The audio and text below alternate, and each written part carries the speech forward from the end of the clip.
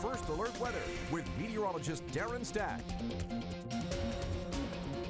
All in all, a pretty nice day out there, although there will be some clouds out there to veil the sunshine from time to time. That'll keep it on the cool side of things, but a few degrees above average. Certainly no complaints about that. A cold front's coming through this afternoon and evening.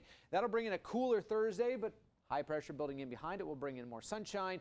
This weekend, it's going to get cold out there, especially more so on Sunday and into Monday as an Arctic cold front comes on through the area. But let's look at futurecast first. We will look for more clouds through the afternoon from time to time to veil that sun, with those skies clearing out through the late evening and overnight hours. With those clearing skies, temps will be dropping back down near the freezing mark in several locations inland, back into the 30s area wide. But plenty of sunshine, as mentioned, still on tap for your Thursday. So the forecast for today, partly sunny and cool. 60 in Myrtle's Inlet, Myrtle Beach and North Myrtle Beach, 61 in Surfside, Pawleys Island and Loris, even 62 in Georgetown, Socastee, Carolina Forest, 63 in Conway. We'll also look for that high to hit 63 in Johnsonville and Aner, along with Lake City, Hartsville, Darlington, Florence at 62, 60 in Bennettsville and Laurinburg, 59 in Rockingham. Again, partly sunny skies will be around to veil the sun from time to time.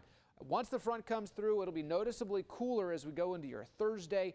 High pressure, though, as mentioned, bringing in the sunshine. Then we're tracking another front coming out of Canada, diving into the southeast, pushing that high offshore, and a blast of cold air coming in behind it.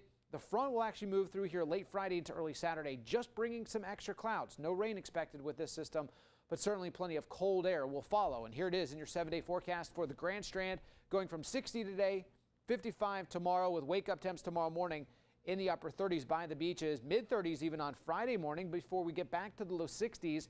More clouds Friday and into Saturday.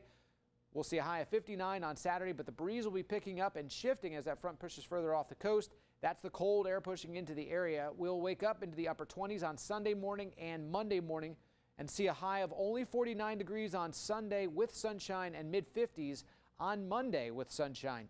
Inland areas, low 60s today, mid-50s for tomorrow afternoon after starting off in the mid to low 30s. We'll be back into the low 30s again on Friday morning before getting back into the low 60s briefly on Friday afternoon, before upper 50s for Saturday, upper 40s on Sunday, and low 50s on Monday, and wake-up temps back down into the mid-20s. So bitter cold conditions are coming back into the forecast for Sunday and Monday morning. Be prepared for the chill that's heading our way. Enjoy those upper 50s and low 60s, but the good news is that chill is short-lived as we're returning back to the upper 50s to around 60 degrees by the middle of next week. So have a fantastic Wednesday, and remember, you could always get your latest news and weather updates on your website, carolinalive.com.